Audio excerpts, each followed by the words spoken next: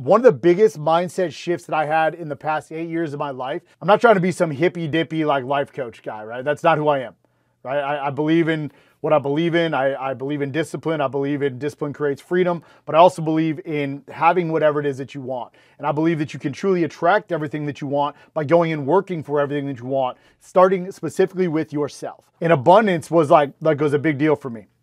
I think the word just spoken in a group fashion, because there's a lot of online MLM people out there, abundance, you should just have it. It should come to you, right? Just let it flow. Yeah, I guess it should.